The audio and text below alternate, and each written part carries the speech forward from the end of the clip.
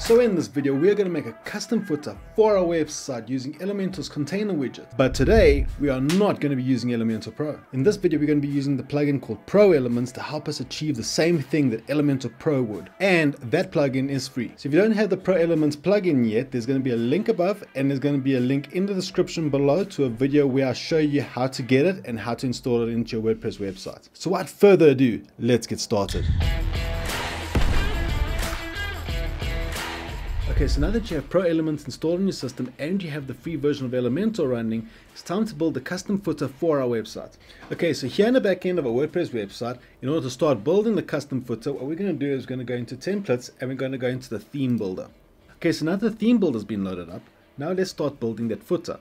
On the left hand side, you can see there's a whole bunch of different options that we can build for our website. What we're going to be concentrating today, obviously, is going to be the footer.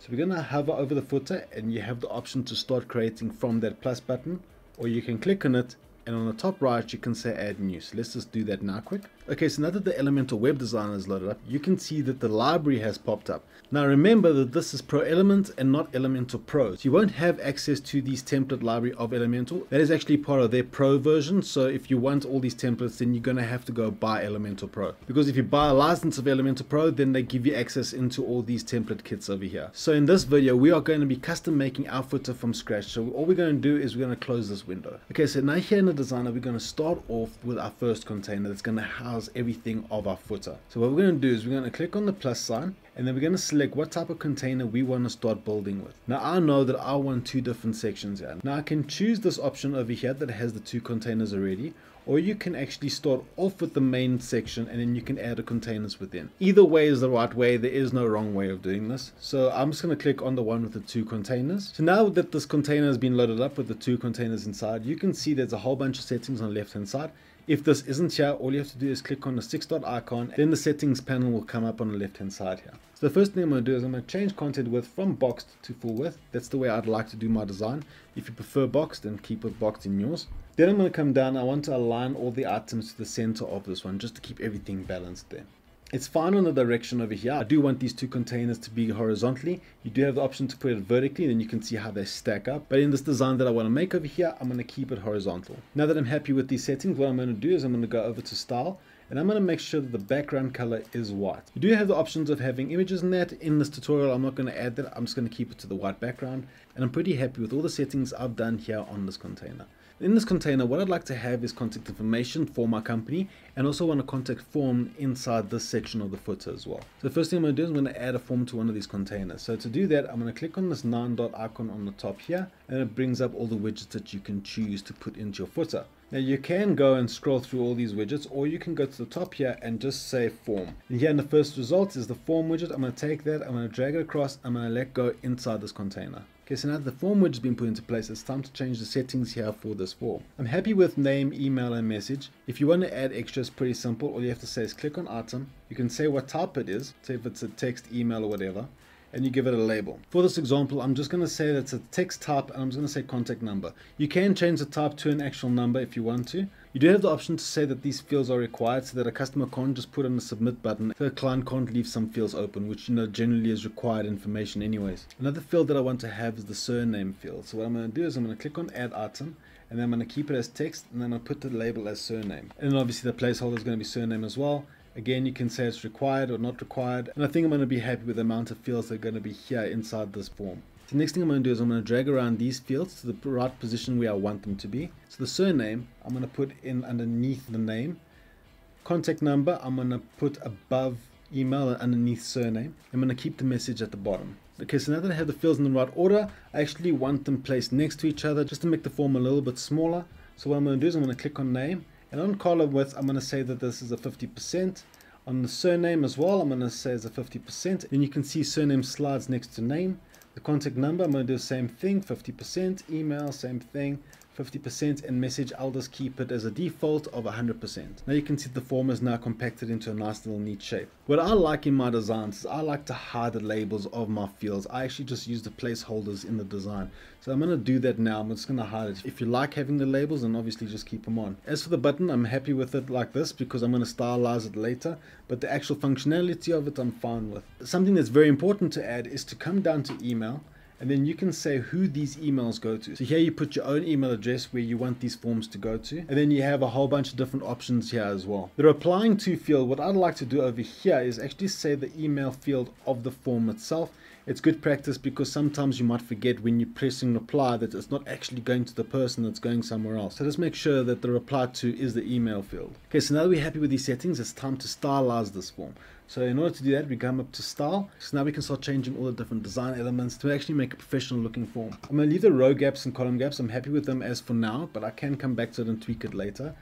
The labels, I'm not worried because I've removed mine. What I'm interested in right now is I'm going to go into the fields and I'm going to stylize these things themselves. The text color I'm happy with. The typography, we can always make it whatever we'd like. I'm going to keep it as is. The background color, I'm happy with the white that is there right now. What I am actually going to do is I'm going to change the border. For the border, I'm going to select it as a black. I'm going to change the border width of this whole thing to make it as my own style. So what I'm going to do is I'm going to unlink all these variables, and I'm just going to concentrate on the bottom one here. I'm going to add 3 pixels to the bottom. So now you can see how it does that sort of look over there. What I'm not happy with is how it looks all rounded there. I just want straight lines. So in order to do that, under border radius, I'm going to make sure that this is selected as 0.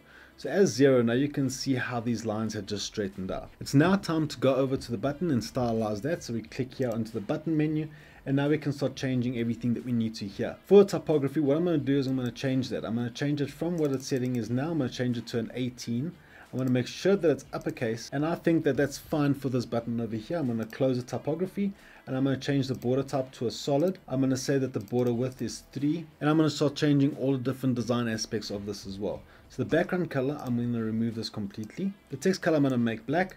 The border color over here, I'm going to make black as well. There is no previous button here. It's just a standard contact form, so I don't have to worry about a previous button because there's not going to be one. And then after that, I'm going to go over to hover. I'm going to change all the settings here because as you can see that this design of hover, it's just not going to work. So what we're going to do here is I'm going to make the background color black.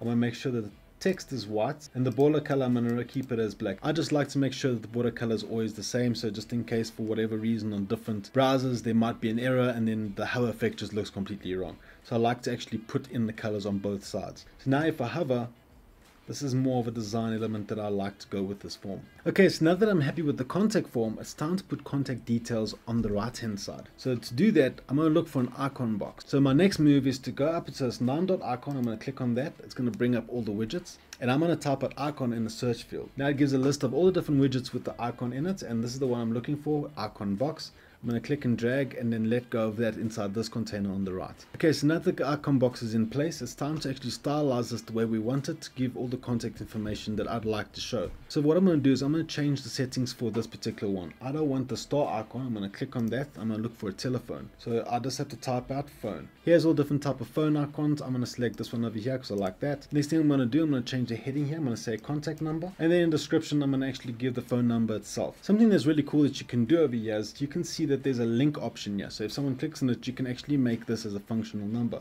So to do that, I'm just going to copy the same number. I'm going to go over to link. I'm going to use the word called tel. So it's T-E-L with a colon, and I'm going to paste the number, and then I'm going to make sure that there's no spaces. So every time someone clicks on this, it's actually going to link into that number itself. It's going to do an automatic call. Now that I'm happy with the actual settings, it's time to stylize it. So we're going to go over to style. And the next thing we're going to do is going to move this whole position of the icon box. So I want the icon to be on the left hand side like so. I want the alignment as is. It's all fine. I'm going to click on the icon and I'm going to start changing the settings of this. So I want mine to be black, make the size a lot bigger. So I'm going to leave it as a 30 for now. Then I can always come back and tweak it later once I've done the style settings for the actual text to this box. So I'm going to click on content and let's start changing the text options here. I'm going to make the color of the title black as well. I'm going to change the typography. I want this to be, say, a 30. I want it to be uppercase and I want it to be a little bit thinner. Then I'm going to go down to the description, which in this case is going to be the contact number. And I see I'm pretty happy with the style of this. So all I'm going to do is going to move it up closer to the contact number.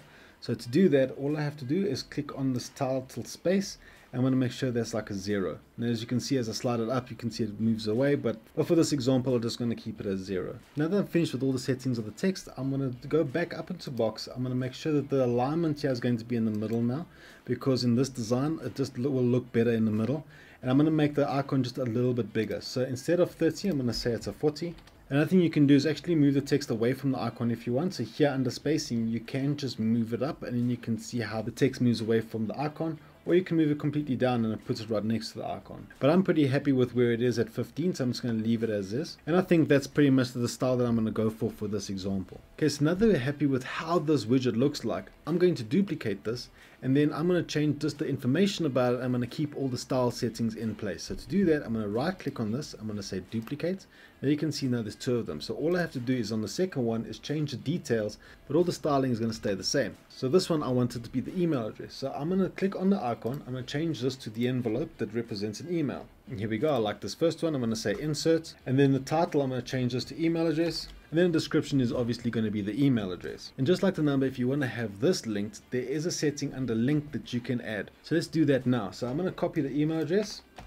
And here under link, I'm going to take out this. I'm going to say mail to with a colon. Then I'm going to paste the email address that I want this widget to link to. So every time they click on it, it'll auto pop up an email with our address already populated in the email form. Now that I'm happy with that, I'm going to add the address of this company, but I'm going to want it on top of all these widgets. So I'm going to duplicate this bottom one for now. I'm going to fill in all the details of this. So what I'm going to do is I'm going to change the icon. I'm going to say that I want this as a map pin. I'm going to say that one. I'm going to say insert. I'm going to say the title is going to be the address, and the description is obviously the address of this company. You do have the option of putting a link here to Google Maps as a map pin, but you don't really want to do that because you want to keep the client within your website. So what I'm going to do over here as a link, I'm just going to remove it completely, and I'm going to be putting a Google Map widget here anyway, so it doesn't really matter for that. So now, like I had said earlier, is I want this widget to be above the others. So I'm going to click on this pencil icon, and I'm just going to drag it until it's above the contact number. I'm going to let go. And then above all of this, I'm going to put in the Google Maps widget. So to go find it, I'm going to click on this 9-dot icon on the top again. I'm going to say Google. Here it says the Google Maps. I'm going to click and drag that until it's above the address. I'm going to let go. And once it's loaded, all you have to do is put in the address in the location, and it's going to give the map pin there. Once you've put in the location, you can change the zoom and the height of this, but I'm actually quite happy with the way it looks right now. So now that I'm happy with all these details and everything of this footer as it's looking right now, another thing I want to add is another heading here above the contact form. So I'm going to click on the 9-dot icon, I'm going to find the heading, I'm going to click and drag that until it's above the contact form, and I'm going to let go. Here for the title, I'm going to change this to say contact us. I'm happy with the styling and everything of that, but I do want some space here in between the contact us and the form. So what I'm going to do is I'm going to click on the 9-dot icon again. I'm going to look for something called a spacer. I'm going to click and drag that, and I'm going to put that in between the heading and the contact form. I'm going to let that go over there, and I'm pretty happy with how that looks right now. So now that I'm happy with this whole section, I'm going to add another section at the bottom with a little bit of copyright disclaimer, and as well as all the social icons. So to do that, I'm going to click on this plus sign over here. I'm going to add the to container option over here again, and this one as well. I'm going to make sure that I'm in the settings of this. I'm going to say that this is a full width, and I want everything aligned in the center, just like I had done with the containers before. So now on the right hand side, I want the social icons over here. So I'm going to click on the 9-dot icon. I'm going to type out social, and here you can see that the social icons widget is here. I'm going to click and drag that across, and I'm going to put it into the right position, and I'm going to let go. Here, so now you can see you have a whole bunch of different options that you can use. So if you have a Facebook page that you want to put in over here, you click on Facebook, you'd paste the URL of your Facebook page, and then you do the same thing for Twitter over here. If you have a YouTube channel, you'd put the URL of that over here. If you don't have YouTube in your design, you can just click the X and you can take out YouTube completely. Maybe you want to add something like, say, TikTok. So what you do is say click add item. Here you change the icon, and here in filter by name you'd say TikTok. Once you see the TikTok icon, you'd say insert. Then you can put the URL of TikTok here into your social icon. Another one that you might want is your Instagram, so you'd click on item. Here under icon, you click on that. In the filter, you'd say Instagram. Then you select the Instagram icon over here, you'd say insert. And same as all the other widgets, you'd add your Instagram page here under the link. Now that we're happy with all the social media options that we've loaded into this widget, it's time to actually stylize it out a bit more. So what I'd like to do is have the alignment on the right hand side. I'm going to go over to style, and I'm going to stylize all these different widgets to look the same as the rest of the footer. Here under color, I'm going to change this to custom, and the primary color, what I'm going to do is I'm going to take this completely away. I'm going to make it transparent. So what that does is this blue over here of Facebook, as you can see there, it will remove that color of this box over here, and then what we're going to do is we're going to stylize the centers. So the primary color, we're going to make sure that this is 100% transparent. You can see the icons disappear. And then the secondary color is I want this black, and now you can see how it looks like, and it fits more to the feel of the rest of the footer. The size of this, I'm going to make it a little bit bigger. I think a 35 is fine for this footer. and you can see that all these things are displayed quite nicely. Another really cool thing you can do is you can go to hover effects and you can choose whatever effect that you want. I do like the grow one, so when you hover over these social icons it grows just a little bit. That's actually quite a nice touch that I like to add. And the last thing I'm going to add to this whole footer is the copyright. The cool thing we're going to do with the copyright to this footer is it's going to auto-populate the year for us. So you never have to change the year or remember to change the year in your copyright information. It'll always do it for you. So to do that, we're going to go up into this 9-dot icon and we're going to select the text editor. Here we're going to take this, we're going to drag it, and we're going to let go into this container on the left hand side. Here in the settings of this container, we're going to take out all this text over here. And what we're going to be looking for is actually this little icon over here that says dynamic tags. We're going to click on that. Then you can see in this drop down, there's a whole bunch of different options that you can actually auto populate. The one that we are looking for is current date and time, and that's going to be underneath the site settings. We're going to click on that. Now you can see that this text editor has changed a bit. And also what you can see is now here is the exact time and date of when I was filming this video. So let's change how this is presented, and we're going to say copyright, because we don't want to have the date and time. We actually want to have just the year and say copyright. So to do that, we're going to go into this wrench icon. It's this very small little thing right in front of current date time. We're going to click on that. And you can see there's a whole bunch of different settings that we can change over here.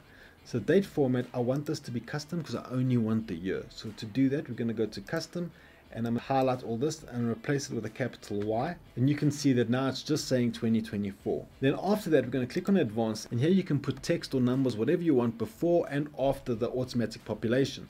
So what we want over here is to say copyright with the copyright symbol. Now, if you don't know how to get the copyright symbol, all you have to do is go into Google and type out copyright symbol. It'll give you in the search results the copyright symbol, and all you do is select that, copy it, and paste it here in the before section. Okay, so now that I've typed out copyright and I put in the symbol, you can see that the symbol is right next to the year. I don't want that, I want a space in between. So behind the copyright symbol, all I have to do is press a space, and now you can see that it's spaced out a bit more evenly. So now we've done with all the settings. Actually time to stylize this a little bit more. I want this more into the center of this, so what I'm going to do is I'm going to go into style. I'm going to say the alignment is going to be center. Here you do have the options to stylize the color and the typography, and if you want to add a text shadow and all the other normal things that are associated with the text editor. But I'm actually pretty happy with this whole sort of design and how it looks. So I'm going to actually publish this now. So to do that, we'd head over to publish, and you can see the publish settings pop up. So here we have the options of display condition. Now I'm actually going to have this footer for the entire site. So we're going to say add condition, and we can say include entire site. So for whatever reason, if you don't want this footer to be displayed anywhere, say like at the bottom of a blog post, you can say add another condition, exclude, and under entire site you choose singular. Under all singulars you could say posts. You do have the option of pages or anything else, and you can say all posts or particular posts or anything else like that. So you can exclude this and actually replace this footer with another custom one that you could make, but in this example we don't need to do that. So I'm going to click X and I'm going to say save and close, and there we go. This new custom footer has been published to our website. So if you go into front end, you're going to see this footer in action. Okay, so now that my website front end is loaded, I'm going to scroll down all the way to the bottom, and let's go see our footer now in action. And here's the footer that we had made now working on our website. Okay, and that's how to make a custom footer for our website without using Elementor Pro. This is the same process as Elementor Pro in making the footer, but we are using a free plugin of Pro Elements, so it's a win for us to get to the same results. I hope you liked this video. If you have any questions, then just put a comment down below and let me see what I can do. Don't forget to like and subscribe because that stuff helps my channel a lot. And I'll see you in the next one. Cheers.